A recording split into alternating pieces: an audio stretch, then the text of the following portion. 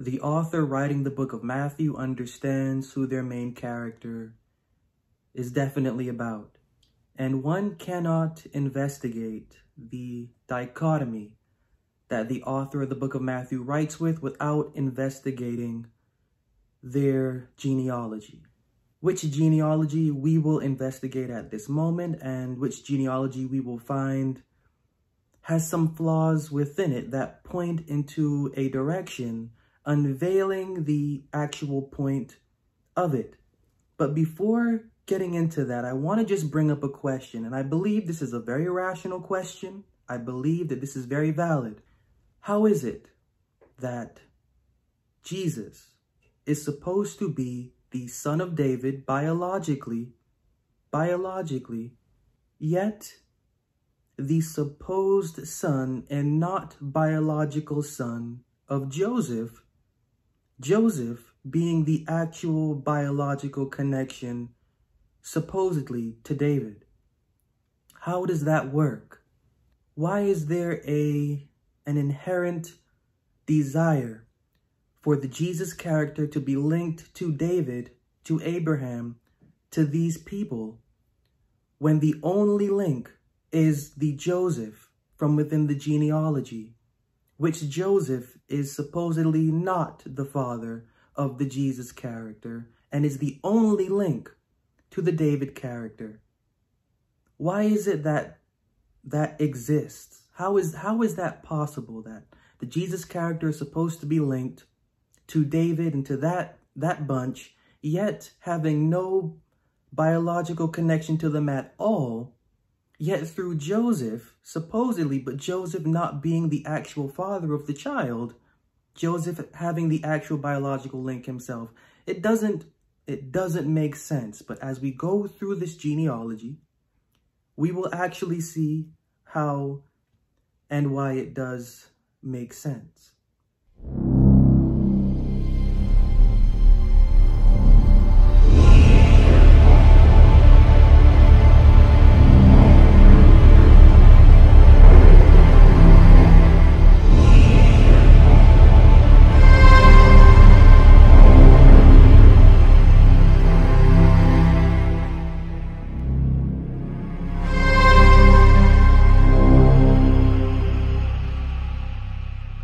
The author of the book of Matthew, they are piecing their genealogy together through 3 by 3 specific categories. And they do begin with the wholesome background, sure, but they go into 3 main categories that are important, which are kings, governors, and governors/priests.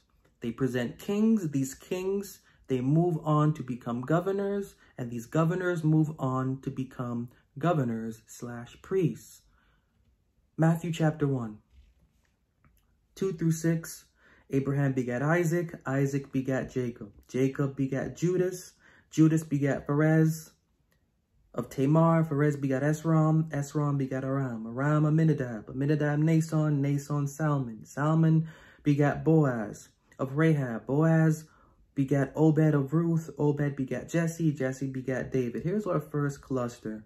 In our first cluster, while beginning with the wholesome origin, supposedly, it ends with the king, David. In our second cluster, we end with David in the first cluster. We begin with David in the second cluster. Matthew 1, 6 through 12, David the king begat Solomon. Solomon begat Rehoboam, Rehoboam Abiah, Abiah Asa, Asa Jehoshaphat, Jehoshaphat Joram, Joram Ozias, Ozias Jotham, Jotham Ahaz, Ahaz Ezekias, Ezekias Manasseh, Manasseh Ammon, Ammon Josias, Josiah begat Jeconiah and his brothers about that time of Babylon. And after they were brought to Babylon, Jeconiah begat Salatiel. So now we have our transition from the kings to Salatiel, the role of governor now. As we pick up in the third cluster of Matthew 1, 12 to 16, Salatiel begat Zerubbabel, Zerubbabel begat Abiud, Abiud Eliakim, Eliakim Azor, Azor Zadok, Zadok Akim, Akim Eliud, Eliud Eleazar, Eleazar Matan, Matan Jacob, Jacob begat Joseph, the husband of Mary, of whom was born Jesus, who is called Christ. Now Zerubbabel is noted as a governor in these texts, and this isn't governor as we in 2024 are familiar with. This is governor specific to the text and to the context. Haggai 2:21 says, "Speak to Zerubbabel, governor of Judah, saying, I will shake the heavens and the earth." Zerubbabel, governor. Haggai 1:14, "And the Lord stirred up the spirit of Zerubbabel, the son of Shealtiel, governor of Judah, and the spirit of Joshua, the son of Josedek, the high priest, and the spirit of all the remnant of the people." Zerubbabel, in context, is a Nagid. What is a Nagid? This is a commander, specifically civil, military, religious. This is a chief ruler, noble leader, or a chief governor of such a civil, military, religious group, assembly that needs commanding. Now, while Nagid, the text actually lists the term governor as pakal. What does that mean? Pakal meaning prefect. Prefect, governor, and we know what a prefect is. But in context, Nehemiah 5:14 and 15, "Moreover, from the time that I was appointed to be their governor in the land of Judah, from the 20th year, even unto the 32nd and 30th year of Artaxerxes, that is 12 years, I and my brethren have not eaten the bread of the governor, but the former governors that have been before me were chargeable unto the people, had taken of them bread and wine, besides 40 shekels of silver. Yea, even their servants bear rule over the people." So the idea that I want to point out by this verse is that the governor here, as we can gain knowing what a prefect is, a governor in this context is set over the people. Esther 3:12, "Then were the king's scribes called on the 13th day of the first month, and there was written according to all that Haman had commanded under the king's lieutenants, and to the governors that were in every province, and to the rulers of every people of every province, according to the writings thereof, and to every people after their language." When we're hearing governor in the context of what Zerubbabel is, he is a ruler over a people, and specifically he is a ruler appointed by a king. Esther 9 and verse 3, "And all the rulers of the provinces and the lieutenants and the deputies and officers of the king helped the Jews because the fear of Mordecai fell upon them." Rulers of provinces are what governors are. Deputies, lieutenants, same. 1 Chronicles 29:21 and 22, "They sacrificed sacrifices unto the Lord and offered burnt offerings unto the Lord. And on the morrow after that day, even 1,000 bullocks, 1,000 rams, and 1,000 lambs with their drink offerings and sacrifices in abundance for all Israel. And did eat and drink before the Lord on that day with great gladness. They made Solomon the son of David king the second time, and anointed him unto the Lord to be their chief governor, and Zadok to be priest." We recognize Solomon as being king, but in correct context, Solomon is not king. Neither was David. These are chief governors because their deity is the actual king of them. Their deity is the actual king, and the one sitting on the earthly throne is simply a chief governor representing on earth the throne that is above. Not religious throne. This is throne political. So when we get to this Matthew side of things and we're seeing how this genealogy is playing out and the roles therein, the moving from king to governor, and then we will see that in that third cluster of Zerubbabel, the names therein, they're not actually literally part of any genealogy within the Bible, and they represent something important. The switch there is important because the turn that the author takes, Matthew, writing the book of Matthew, the turn that they take, they actually allow us to understand via the turn that they take the intention for their text. Now, the names connecting to Zerubbabel in the genealogy of Matthew, the names that come after Zerubbabel, they're not actually in Genesis to Malachi at all. You won't find them. The connection there is a connection that does not exist with any of these names. especially with Zerubbabel, who throws a very particular wrench into the problem of genealogies, not just in the book of Matthew, but also in the Chronicles. So going to the book of Chronicles. 1 Chronicles 3:17-19. And the sons of Jeconiah, Asir, Salatiel his son, Malchiram also, Pedaiah, Shenazar, Jechamiah, Hoshama, Nedabiah. And the sons of Pedaiah were Zerubbabel and Shimei. And the sons of Zerubbabel, Meshullam, Hananiah, Shelomith, their sister. Now, we have a major problem here. We have a major problem here because in the Bible, and when I'm saying in the Bible, I'm saying Genesis to Malachi. From Genesis to Malachi, the father of Zerubbabel is not Salatiel. We just read this here. We're going to look at it again. The sons of Pedaiah were Zerubbabel. There is Salatiel in verse 17.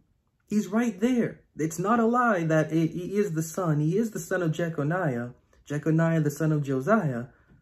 But this Salatiel, his lineage is not given in the Bible. Instead, we have Zerubbabel, the son of Pedaiah, not the son of Salatiel. So to get to the bottom of this, concerning Zerubbabel.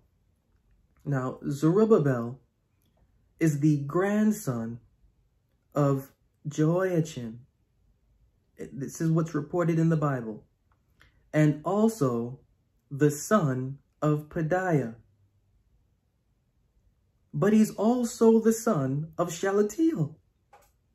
That's what's here acknowledged. He is the son of Pedaiah in 1 Chronicles, but he's also the son of Shalatiel. Now, let's look at Shalatiel. Shalatiel is the first son of Jehoiachin and the uncle of Zerubbabel, according to 1 Chronicles. Yet, in Haggai, he is Zerubbabel's father. Salatiel is the uncle of Zerubbabel, and yet the father of Zerubbabel, despite the actual father of Zerubbabel being Pedaiah. This is a major error in this genealogy. This is a major error in this genealogy, and it is an error that allows us to understand that this genealogy should not really be taken that seriously, should not really be taken that literally. And so not taking this genealogy literally because we really can't. It doesn't allow us to. We have to be able to understand that Matthew's genealogy is not a literal genealogy. It is as messed up as the genealogy from within the Chronicles. The names after Zerubbabel don't match. Don't match. Salatiel, his son is not Zerubbabel. And yet somehow he is, but he's not. The son of Zerubbabel, as mentioned in the genealogy of Matthew, is not the son of Zerubbabel according to the genealogy in the Chronicles. So what the author of Matthew is doing here, the names that they're using, these are invented names. That's a given. But these are names that are invented for a specific reason, and a very valid specific reason. Because when you go through each and every single one of these names actually trace back to the priesthood or to priesthood. And these names actually trace back to governors. So the author of Matthew, by using these very specific names, again, specific names that are non-existent to the narrative from Genesis to Malachi, they are invented names set in place, yet invented names set in place for the purpose of allegory. These names are supposed to represent allegorically the descent from governors/priests. This is allegorical now. Understand the deeper meaning behind the crucifixion and resurrection of Jesus. Discover an allegory that speaks to personal and intellectual devotional growth. Meet the Dawn of Devotion, a sacrifice for devotional evolution. This book challenges traditional interpretations of Jesus' resurrection and crucifixion. Explore the allegorical journey reflecting personal and intellectual growth. Experience a narrative that transforms your understanding of devotion. Get your copy of The Dawn of Devotion, a sacrifice for devotional evolution today, and begin your resurrection.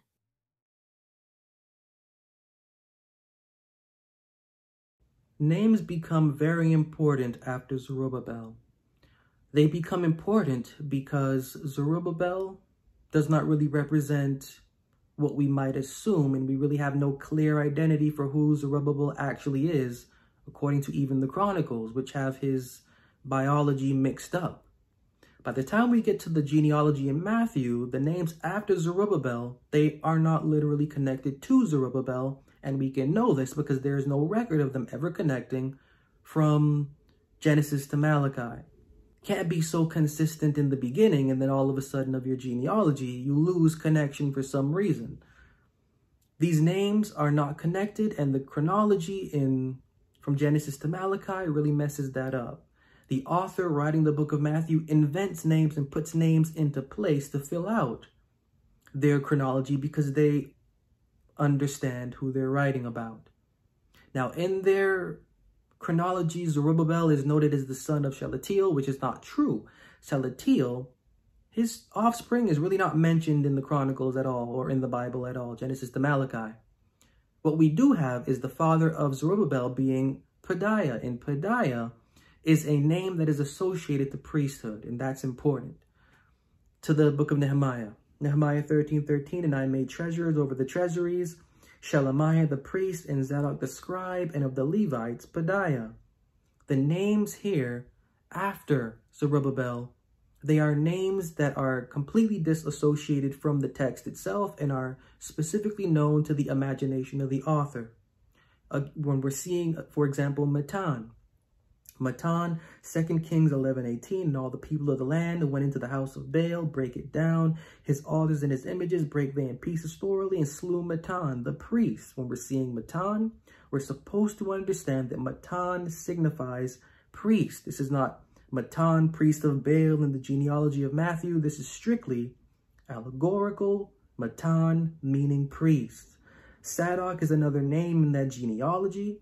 In 1 Chronicles 15:11, and David called for Zadok and Abiathar the priests, and for the Levites. It's very plain. Zadok is connected to the priests and to the Levites. Ezekiel 40:46, the chamber whose prospect is toward the north is for the priests, the keepers of the charge of the altar. These are the sons of Zadok among the sons of Levi. When we're seeing Zadok in the genealogy of Matthew, we're supposed to know the descent from the sons of Levi. That's why that name is there. Eliakim is another name that's there. Nehemiah 12:41, and the priests Eliakim.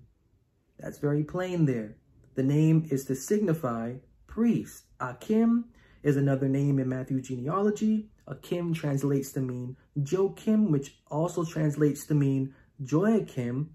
In Nehemiah 12:8-12, we have, moreover, the Levites, Jeshua.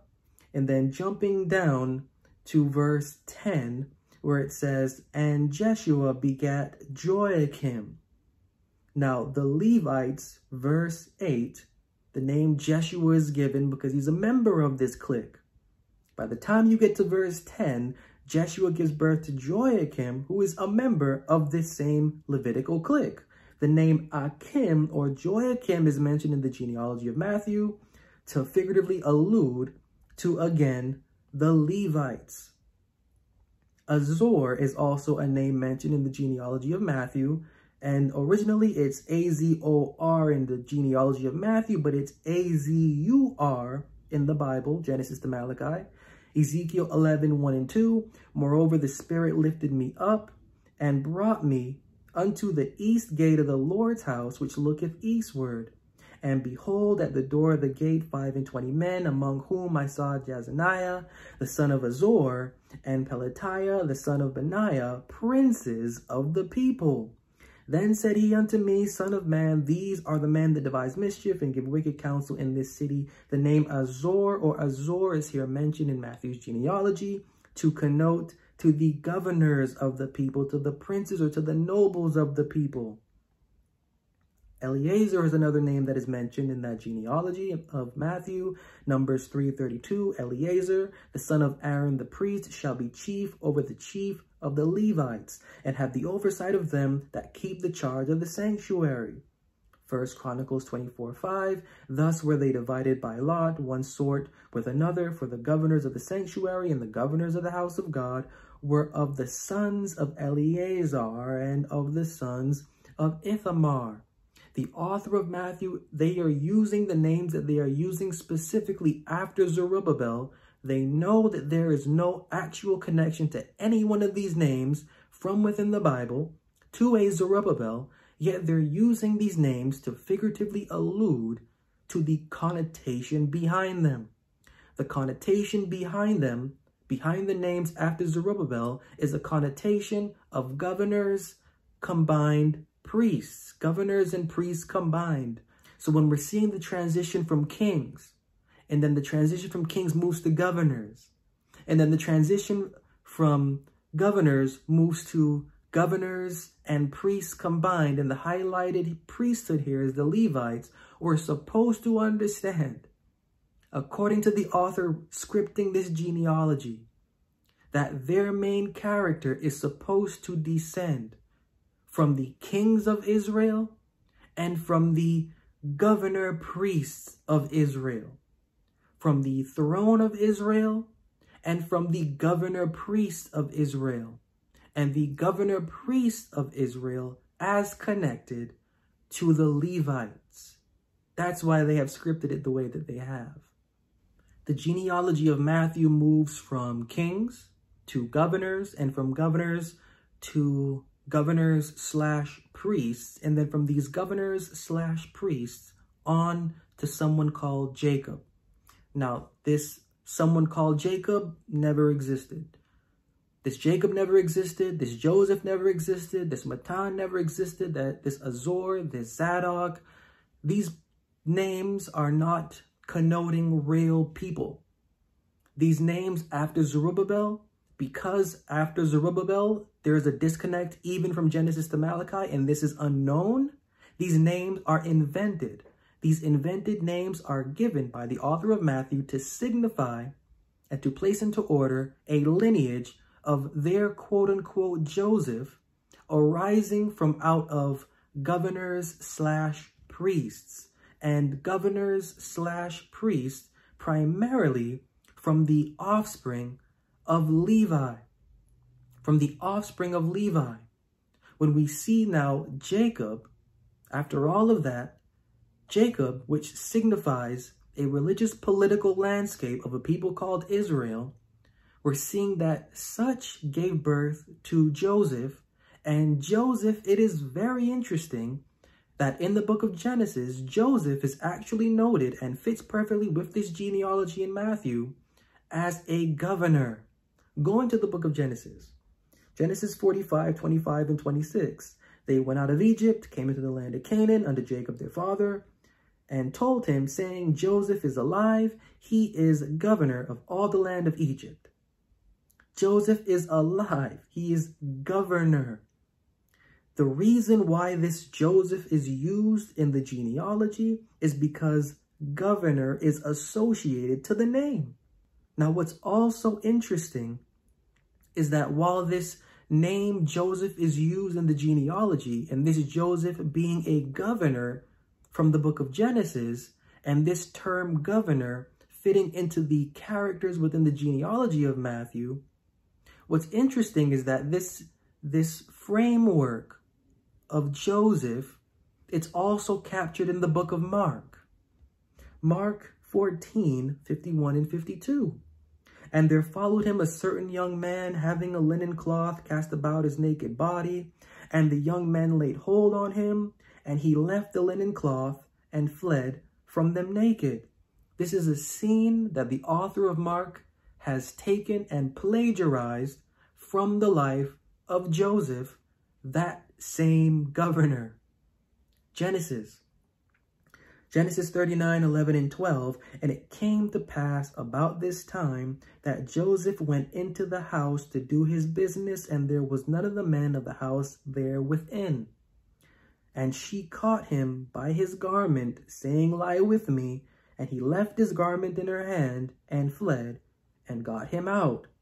This same language that is used here is the same language that the author of Mark uses for their young man that fled and got him out, leaving his garment behind.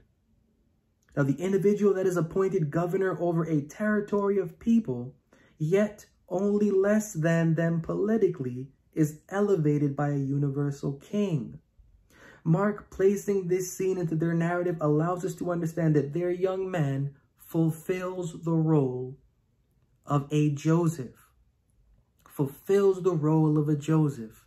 The role of a Joseph being the role of someone that is falsely accused or sentenced to prison, and then eventually resurrected or brought up out of prison to then eventually find place next to the universal king as only second to such a king, being governor over that king's domain.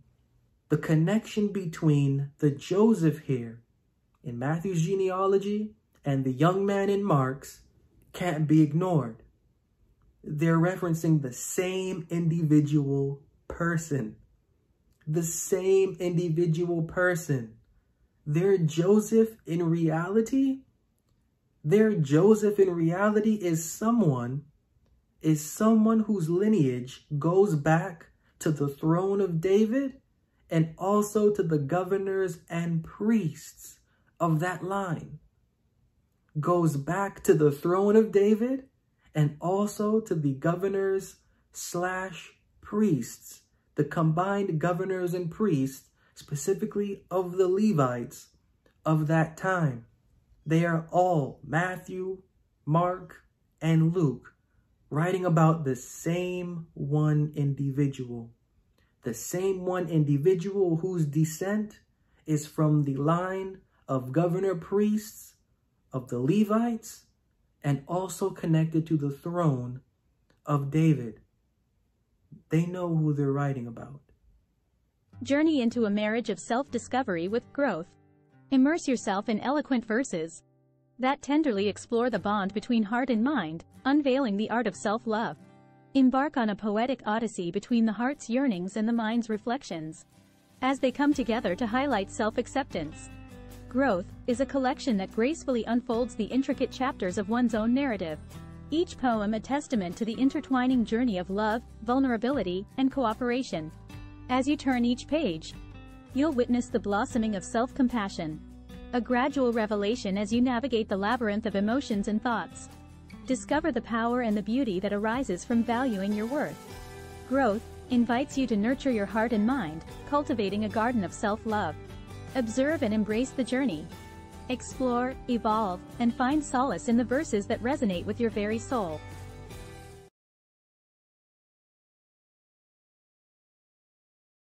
The Joseph character from in the genealogy of Matthew, in reality, is someone that descends from a line of governor / priests. They descend from a line of Levitical governor / priests. They also descend from a line that is intimately connected to the throne of Israel. This quote-unquote Joseph is the same one that is having dreams to flee with the supposed child that is his into Egypt.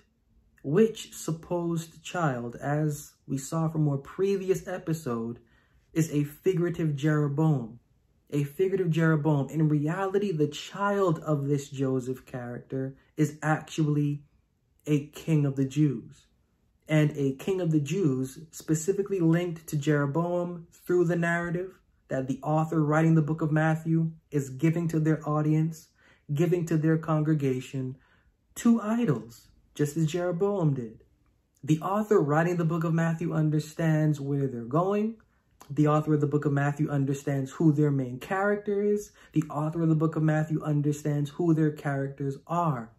In reality, the Joseph character and the Jesus character, they're actually the same person. They're played by the same actor. And I understand how that may sound very strange, but we have to remember that whether it is Matthew or Mark or Luke or John or the Acts, this is a screenplay. This isn't real. This isn't literal. This is a screenplay. And it is a screenplay dedicated to the individual who is at the core of the thoughts of these writers. The Joseph character is the same character as the Jesus character. There is a play on a play going on here, and it has a lot to do with culture. It has a lot to do with culture, and it has a lot to do with the age.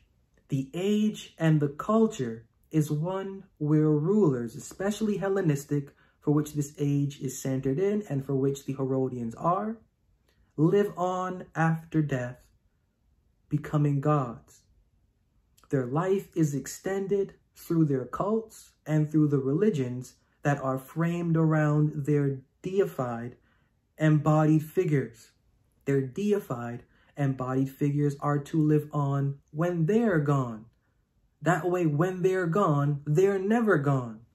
The characters, Joseph and Jesus, represent the same in the sense that the one that descended from the governor priest line, and that also at the same time descended from the line of the throne of the Jews, is the same one that is caring and careful for the Jesus character, who is also himself. What we're actually reading about when we're looking at this genealogy of Matthew and when we're looking at the gospel records, we're looking at someone in a very, very brilliant way, writing themselves into religious history via a literary art that is absolutely brilliant. The main character here is the same one for whom the authors understand that this is for, and specifically for their age. When we're able to figure that out, and when we're able to see how they maneuver in the literary context behind their citations, well, then we're going to be able to understand the actual main character and the actual cradle that these narratives serve for that main character. That main character actually being a king of the Jews from the Herodian line, whose bloodline goes back to the throne of David and whose bloodline also goes back to the governor priests of the Levites. There is no other individual fitting this, and that is acknowledged in history as such, than Herod Agrippa I.